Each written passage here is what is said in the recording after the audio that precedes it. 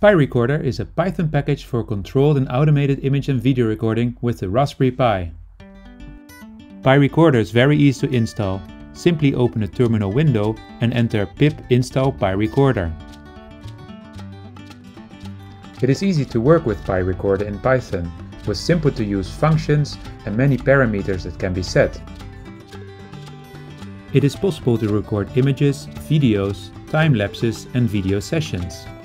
Pirecorder also comes with interactive video stream functionalities to help position and focus the camera. It is also possible to set a large range of camera parameters such as the gain, brightness, saturation and shutter speed.